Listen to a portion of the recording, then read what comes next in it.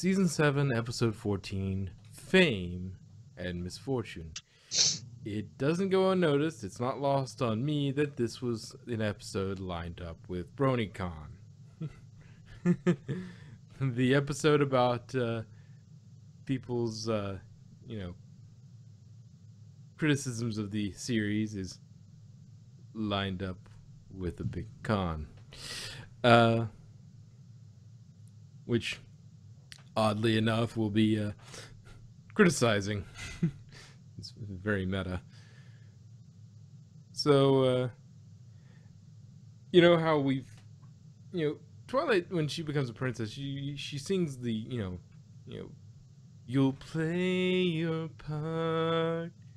That song, she's just complaining about, Celestia's sun, Luna's the moon, Cadence does the Crystal Empire. It's like, okay, well, she does friendship. Like, okay, well, you're actually kind of doing your princess thing. This is kind of what we hired you for. It's like, wait, I get paid? And so, well, I imagine she's got some sort of stipend, given that she's royalty, however small it would be. I mean, she's constantly saving Equestria, so I mean, throw a few bits here and there. Frankly, that she doesn't have a guard retinue is a little strange as it is. Though, it's like, yeah, from a political perspective, I mean, Celestia, Luna, they have royal guards. Crystal Empire, they have royal guards. But she it's a could friendship. Have a century. Yeah, that's always the joke. If she did get guards, like Cadence being the shipper on deck would send. Yeah, I've got a good guard. It's like, well, there's a fan fiction that writes itself. It's like, oh, and I imagine it's been done half a dozen times. Celestia tells her that you need to get a guard, at least one. She doesn't really want one, but she's like, you have to get at least one, due to some security problem, And it's like, okay. Kid's like, at the same meeting, he's like, okay, well, I've got one for you. He'll fit in just fine. It won't be a problem. And then that's where the shipping goes off. But I digress. And just favorite flashlight. Yes. So she's helping two fillies bury the hatchet after they fling ice cream at each other. One of these flings actually knocking a stallion's plate out of the way and replacing it with a sundae. Yeah, that's where I got cut out. Perfectly formed, not a bit out of place. And it's just like, all right, where are they getting all this food to fight with?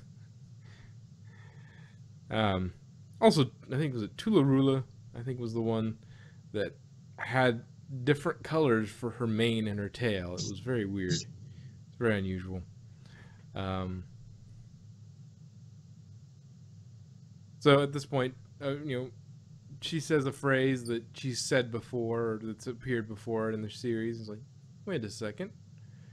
And so she goes to her library and pulls out the old friendship journal, which somehow in the short time between then and now has gotten somehow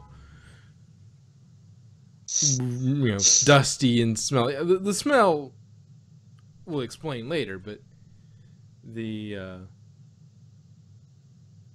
dust and the old and the age on it are less explicable. Also, how did it survive the Golden Oaks incident? You're cutting out really badly.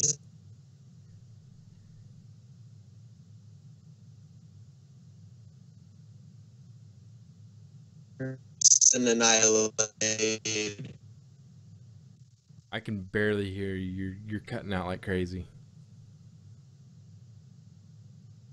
And asked, the library wasn't completely annihilated.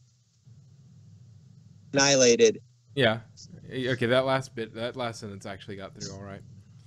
Yeah, there may have been a corner where it was stashed and it managed to avoid getting the direct blast and somehow survived.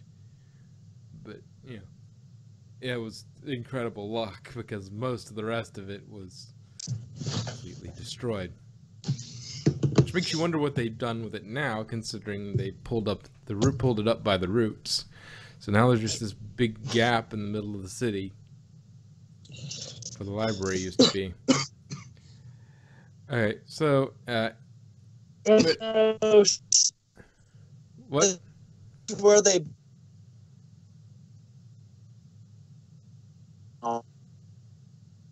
I'm getting about half of what you say.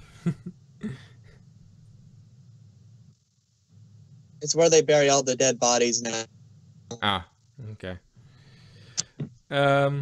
So each of the main six has a weird thing tucked in there. AJ put in a smushed apple, which explains the smell somewhat.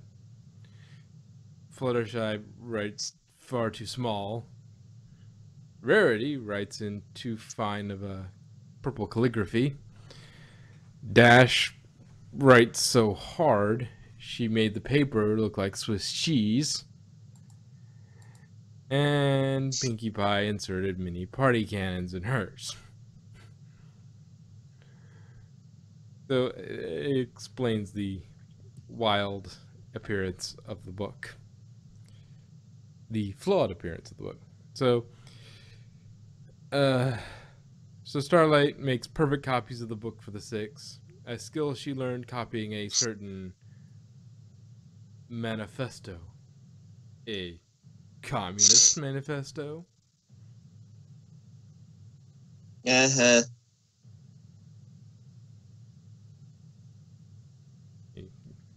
Karl Marx, and spelled like Cutie Marx. Anyway, so Twilight then suggests making the book available to the public, and the books go like hotcakes.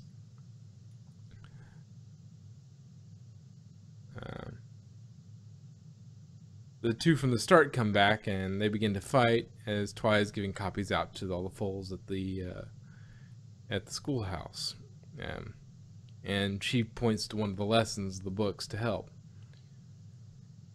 Apparently, also thanks to the books, so an unintended and not the main goal of the book, kind of a side thing that happens is the CMC are now going to have a summer cutie mark camp because they now have interest because it worked for their marketing. So Twilight's going back through town, and a group comes down from Philadelphia to get an autograph, but didn't actually read the book. They just want it as a keepsake, which ruins the whole point of having the book. It's like, read it, know what it is, or, at least have two and read one of them if you're going to do that to it. Have a well-worn red one that you use, and use the other one for a keepsake if you're going to do that.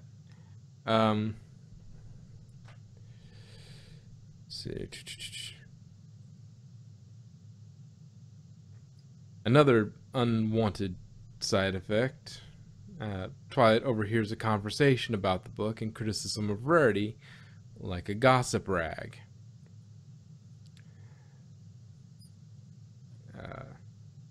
Rarity runs off, and Twilight chases after Rarity. And then, as she's trying to catch up to her, Pinkie Tiggers her. Initially, Pinkie does love the attention, but when they laugh at everything she says, regardless if it's funny or not, it starts to annoy her. You've known me for years. they do what some people do and what bad Pinkie Pie episodes do, and they flanderize her as not serious. Like she's not sincere. She's not serious. She's not, you know, she doesn't have any depth to her. Also, an interesting note is that the book blows the lid off Daring Do has a real alter ego for the author. That little secret's out of the bag. Any thoughts up until now, Alex? Well, this episode, I just want to say, proved to be the Brony fandom in a nutshell. Yeah, this is definitely, it was not lost on me that this was done BronyCon weekend. It's like, yeah, these aren't perfect. There's flaws, but it's kind of a, yeah, we're not going to be perfect. But to a point, criticism is useful so long as it's constructive criticism. Yeah. If you're saying, "Well, I don't like this," but you don't say what way would be better, you're just complaining. And if you don't take time to get to understand the characters, and you don't have a reasonable expectation for them, you're making complaints that really shouldn't be made. And some of the overbearingness of the fandom sometimes comes through in this as well, because we get Dash can't get a moment's peace for fans, and the fools aren't appreciating all of the lessons. They're just like, Dash is cool, we're just gonna read those. It's a bit of careful what you wish for, though. Arguably she probably does already have fans as part of the Wonderbolts, but we haven't had her deal much with fans, though. I mean, we saw bits in the episode with her parents, but they were always at some big signing or something like that. They were never, just her running into fans on the street and that sort of thing. Which, imagine with as exclusive as the Wonderbolts are, that, there's not that many Wonderbolts. Those, at any given time, the Wonderbolts aren't a great number of ponies. So if you were a fan, you would know all of them. And if they saw one pop up before you, that would be a thing. I guess unless you lived in the town and it's like, well, I already know her, so. And this is then we get into one of the biggest, I think, one of the biggest missteps that some in the fandom make. I consider it misstep. Some people may disagree with me, and that's fine. But, and I actually do agree with their criticism of the criticism. Fluttershy is surrounded by fans who wonder why the assertiveness lesson for Fluttershy had to be learned over and over. She's, why does she have to keep, learning the same sort of assertiveness, speak up for yourself sort of thing over and over again? And she handles herself with aplomb and charges back at them with, have you ever learned something one time and changed who you were? At that point, they don't know how to feel, because she's nothing like the Fluttershy in the book. It's like, okay, if she, on one side you have the people who are like, she always learns the same lesson, assertiveness. But on the other side is, well, if she's too assertive, she's not really Fluttershy anymore. She's not, that's not her. She's out of character. And so it's one of those moments where she's kind of, darned if you do, darned if you don't, sort of thing. If she learns the lesson, becomes assertive, then, oh, well, she's not the same character I fell in love with. And if she doesn't, well, you're just repeating the same lesson over and over again. So, either way, We find out that some, when they are stressed, they eat. Some, when they're Applejack, I'm guessing. what? Yeah, you're back. Some, when they're stressed, they go for a jog. When Rarity is stressed, she She faints on the sews. couch. Well, she sews. Apparently, she's been getting cancellations, and Pony's been boycotting her for some reason over the book, which seems really odd, but okay. While this is all going down, AJ comes in harried and requests 100 blankets. She's popular, and she doesn't like it one bit.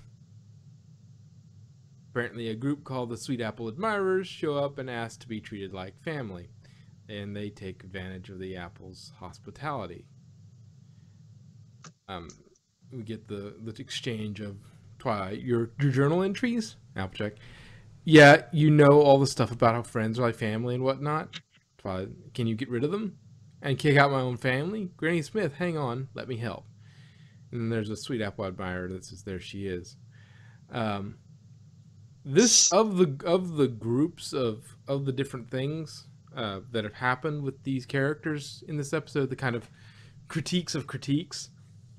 I think this is the least reasonable of the reactions. I can see where they get it, but I think they pushed it a little too far to the extreme. AG does love her family, and she'll bend over backwards for them. But I think she has way more backbone than this. Yes, she's a people pleaser, as we talk about later. But with strangers and this sort of thing, I don't think she would have. You needed something to stress her out, and it would be really hard to stress her out.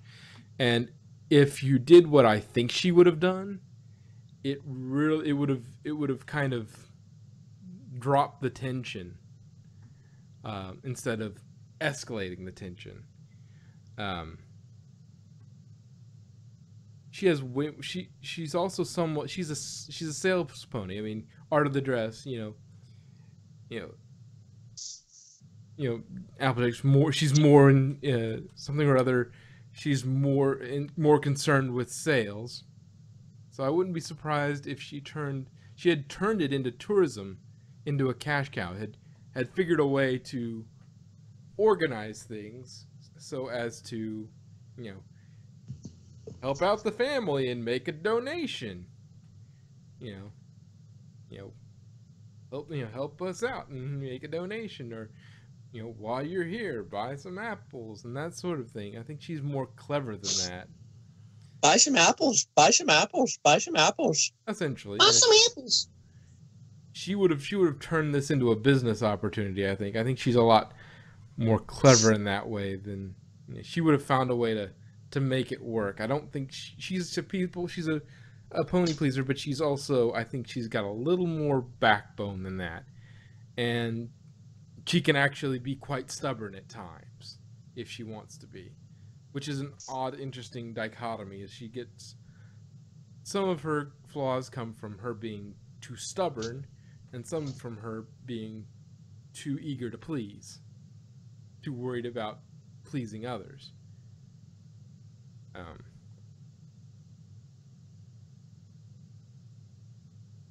Apparently, Twilight does the window staring thing so often that in universe it's understood that when Twilight's sitting over there looking out the window staring, something is wrong. Something is desperately wrong if she's going out and she's doing that.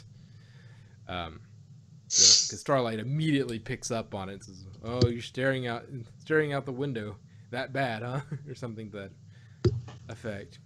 At which point Twilight regrets making the book. She's hard on herself about it, having made life hard on her friends. At this point, the girls retreat to the safety of the castle, and they are all balls of stress. We get some interesting interaction between Twilight and the crowd outside. A pony called Pearly Stitch. Twilight was better before she got wings. Now, it's also noteworthy in this episode that M.A. Larson was the original source of this episode's concept. So, you can imagine why that one was shoved in there. Whether by him or whoever picked it up later and developed the concept. You get wings. You get wings. Everybody gets wings. Hot or mild? Anyway, though for as much as Bill deride it, Twilight was the only one who got wings. So they've only added Cadence and her, and they've stopped at that point. Well, Rarity at one point too.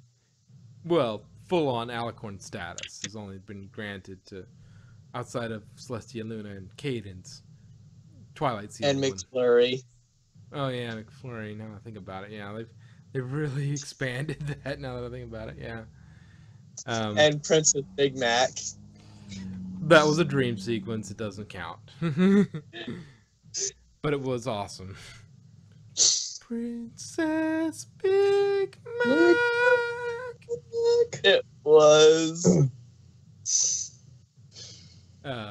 Anyway, and there's this great little bit of subtle animation that's not so subtle, but at the criticism where Lemon Chiffon says, Fluttershy is just so painfully shy. It's hard to relate. I mean, come on. At which point, a Fluttershy fan off to the right, I think the right side of the screen, kind of slinks away.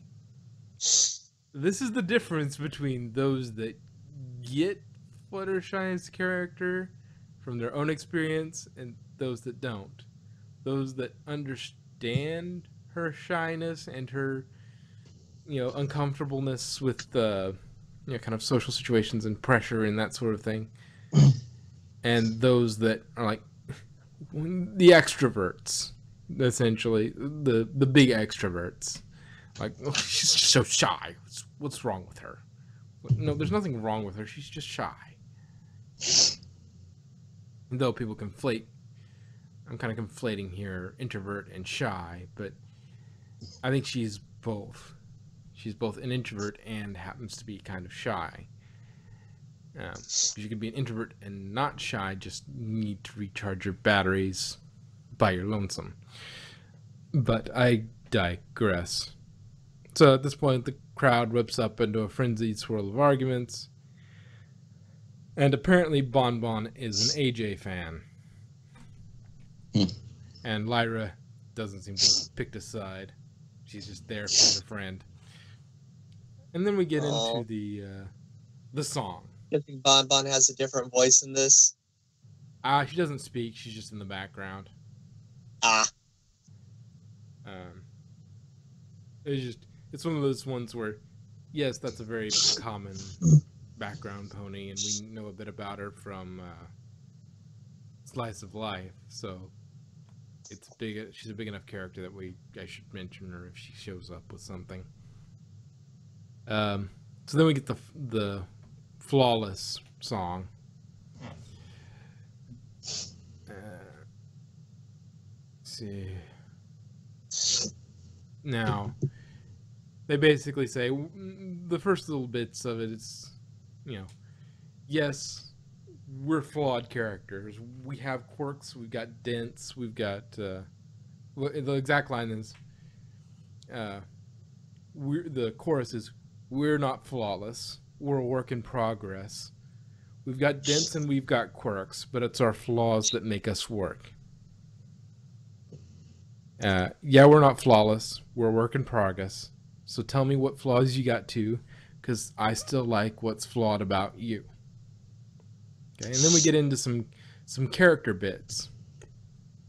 Some of them I want to analyze more than others. Dash, her little bit is, they say I'm a big shot, that my ego is the size of a whale, which it is. My confidence comes off as cocky, but it gives me the courage to fail. Um, she boosts herself with being outwardly confident and cocky to cover for her own insecurity. Because if she's cocky and confident outwardly, it helps her to, I can do this. She's cheering herself on. And then Rarity comes in. Sure, I can be a drama queen. A bit stuck up, it's true. Oh no, Rarity, you're never a drama queen. Yeah. They're flaws. Yeah, I'd say that those are reasonable flaws for Rarity. She can be a bit detail oriented times, but that's also a bonus in other realms, in other ideas. Applejack comes in and I can be too eager to please, which at first I didn't really think too eager to please, but then I started thinking about episodes, her big episodes, and you start looking at it and go, yeah, kinda. You got the last roundup. Okay, she goes to the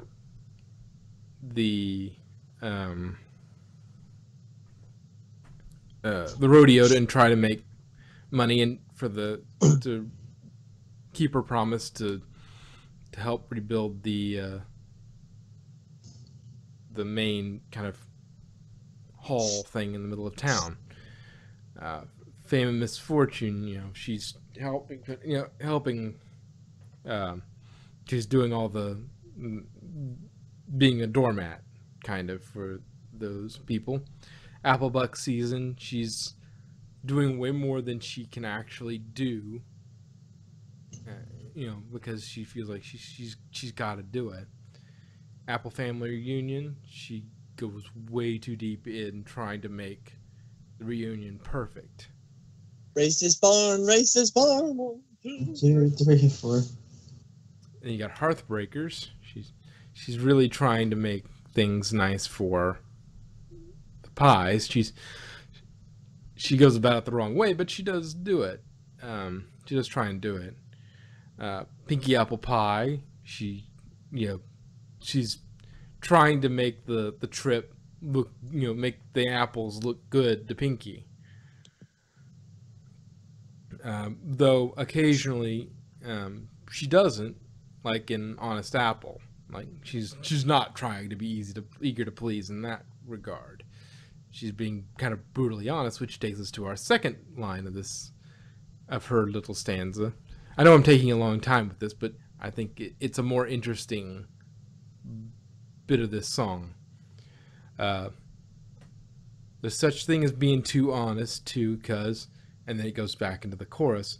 Oddly enough, despite her element, Dash is probably the more brutally honest of the group. AJ isn't a big liar. She's not a liar. She's not, but she usually has a way of telling someone the truth without being harmfully blunt. There are exceptions, like Honest Apple, but she's mostly, if you're talking about somebody being brutally honest, it's usually Dash, which is why people always say, well, those two should swap elements. But then we go back to the chorus, and we're not flaws, we're a work in progress. We got dents and we got quirks, but it's our flaws that make us work. And it's a good song. Then we get to Pinkie Pie's bit. Ponies think I'm all bubbles and laughter, that I don't seem sincere. At this point, she's psychoanalyzing herself. She's got one version of her is on, in a kind of a, I think it was wingback chair. Looked very psychotherapist sort of thing, and she's on the therapy couch, talking about it. And then she comes with, I might joke around a little too much, but I'm just so happy you're here. So yeah, the really good episodes for Pinkie Pie are ones where you can say, yeah, she's funny. She's a funny pony. She loves making others laugh and whatnot, but that's not all of her character. And there are some really good episodes that show her, the really good Pinkie Pie episodes. While they may have her being funny, her making jokes and such, but they always show that she's deeper. She's what you see on the surface is, the tip of the iceberg. Yeah, she's funny. She makes jokes, but there's something much deeper, much more methodical, much more interesting underneath the surface. Like uh, when she's when they find out she's got the kind of the Pinky Cave, where she's kept all the facts on everything. She's super organized and has all these interesting things, and you know the the moments where she's not happy. I mean, where she's not bubbly. She's she's sincere and she's interesting, and also like in her kind of middle of the road way of dealing with the kind of stresses and problems was she was a middle way between Spike and Twilight in It's About Time.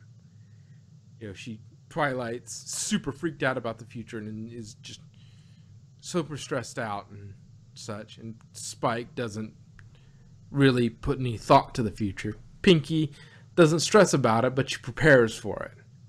She stashes, things all over Equestria in case of something emergency. That's, those are the good episodes.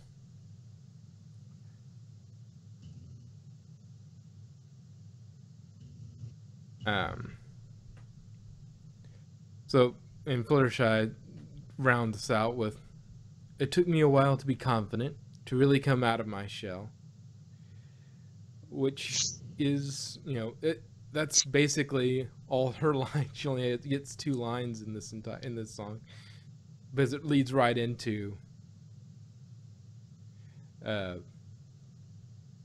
back into almost entirely the chorus. But because Twilight says, but no pony has to be perfect. By now does she know us so well? Because and then we're not flawless. Blah blah blah. And it is a funny bit of visual. It's a good visual. They have her actually quite literally coming out of a shell. Yeah. A seashell. It's a good image. But it's a good song. It's more or less accurate on basically everything, I think. And it gives some interesting times to look at characters and what is the core of this character? Is this true about this character? Is this the true flaw? The other thing I want to talk about, I think I mentioned it, I just want to make sure I mention it, is I find it interesting that AJ's flaw, she basically has 2 major flaws, are kind of the almost to the point of being almost opposite of each other. They can coexist, but in certain situations. But her 2 flaws are being stubborn and being a people pleaser or pony pleaser. She does have a stubborn streak, and that sometimes that stubborn streak and that kind of interact sometimes. But anyway, anything up to now? Anybody? Because I've been kind of ruling the conversation here. Any thoughts, Alex? Or I mean, of course it makes sense. I mean, with Fluttershy, of course, it won't just like, oh, 1 episode go by, I learned how to not be shy anymore. I'm completely changed.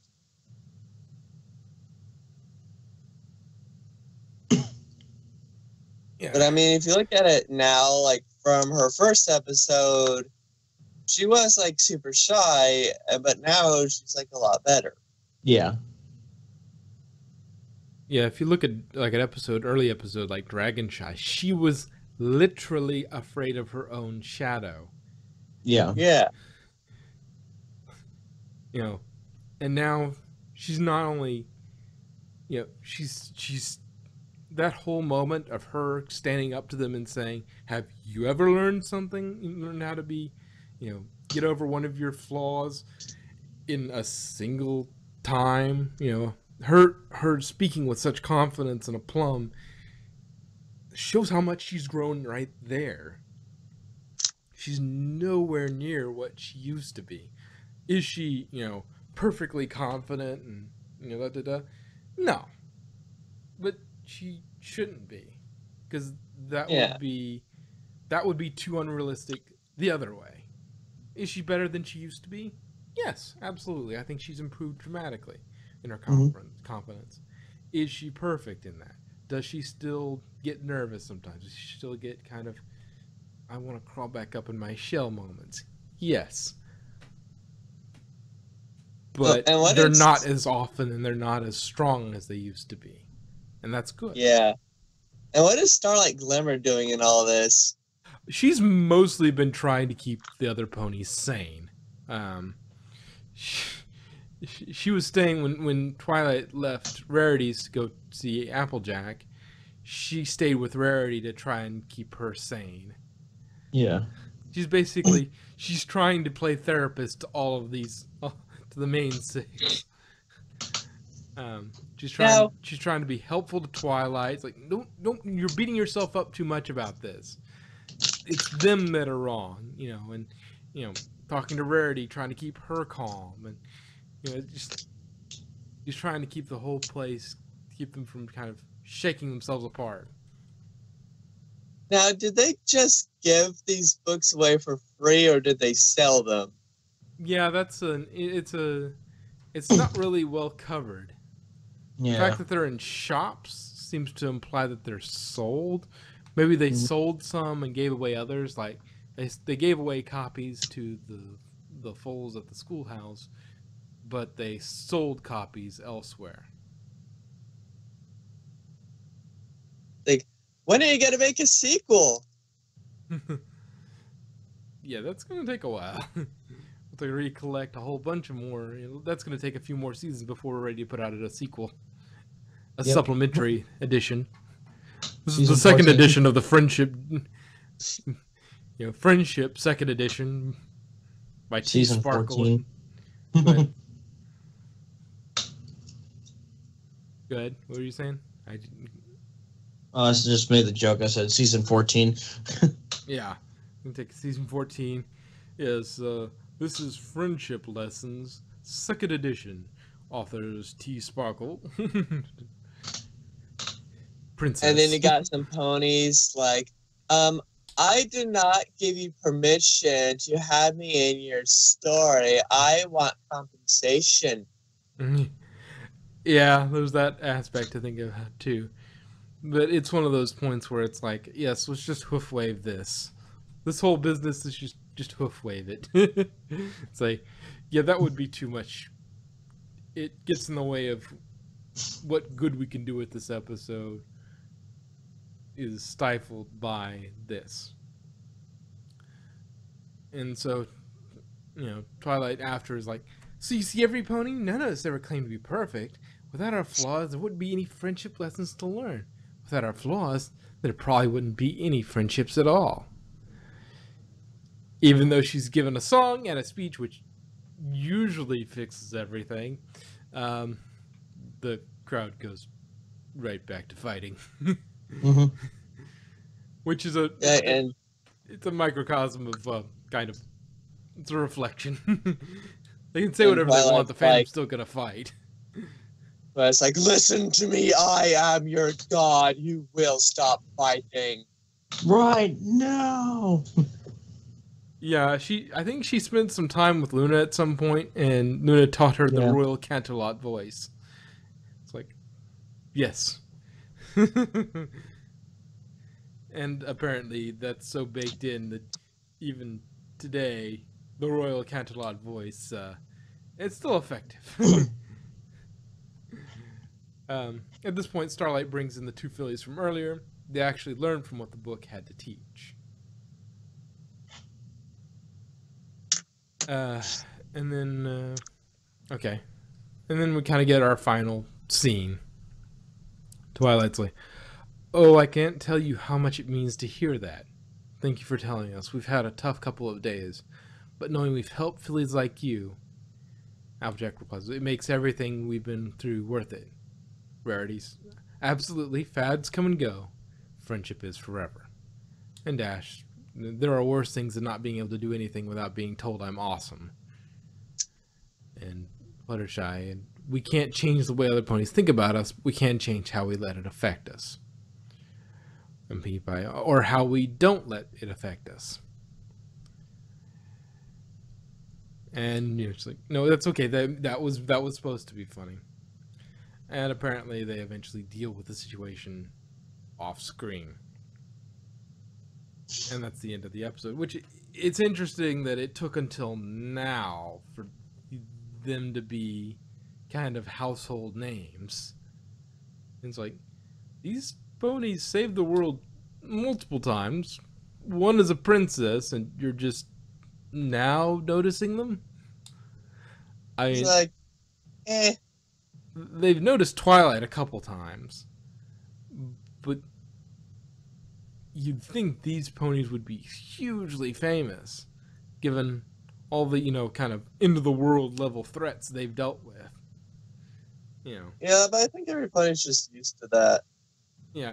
Well, I mean, Ponyville, I don't think that would be too big of a problem, because they've, again, like Pinkie said, you've known me for years. You know. Yes, but now you're famous. So now we gotta laugh at whatever you say, no matter if it's funny or not. Like, I broke my leg. Ha ha ha ha ha ha ha ha. I'm in excruciating pain. Ha ha ha ha ha ha ha ha ha. Yeah. Overall, some of the criticisms I think are well leveled. Some of them,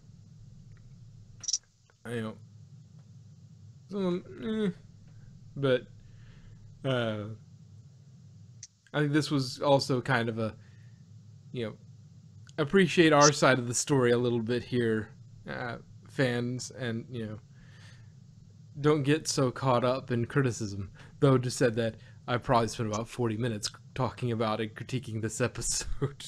It's going to be one of the longer reviews, despite being it kind of, you know, but I'm being kind of positive and kind of explanatory as to expanding on this and whatnot.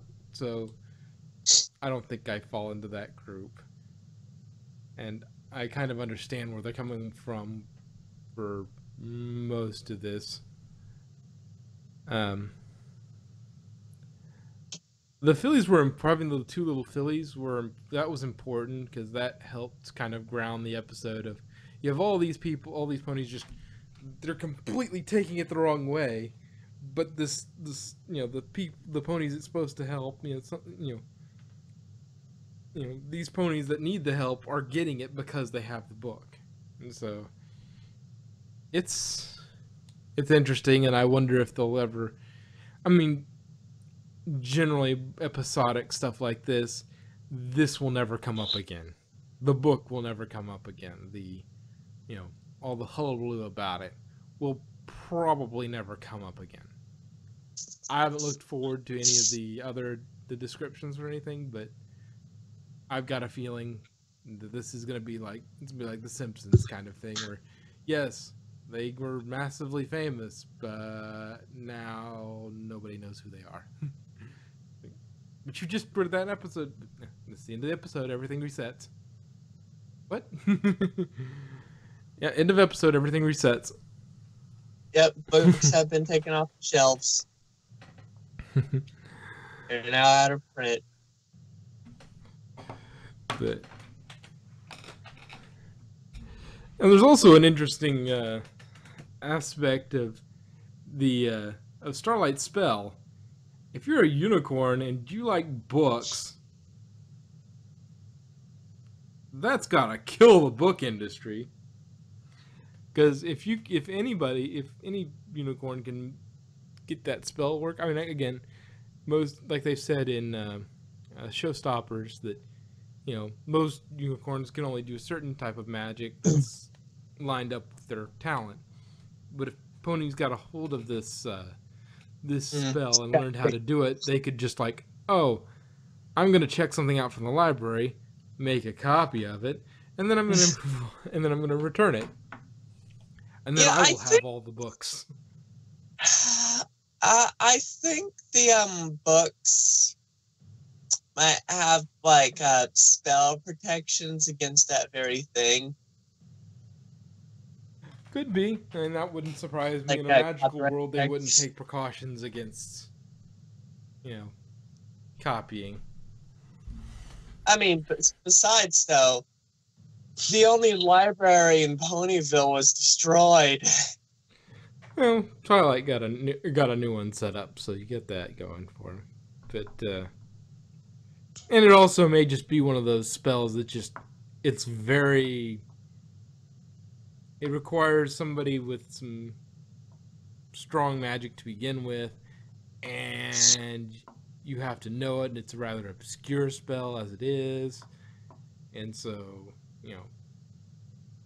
the whole thing is rather, it's not as big a deal because Starlight would be the only one probably in all of Ponyville that would know about it, because it may just be an arcane and unusual spell that nobody knows. It's been kind of suppressed as a forbidden text for that reason. But yeah, I think overall it was good. I liked Flawless. The song was nice, though. Yeah, it was nice. I'll go with that. Also, what did Spike do in the episode? Oh, Spike is flawless, so we don't really need to talk about him.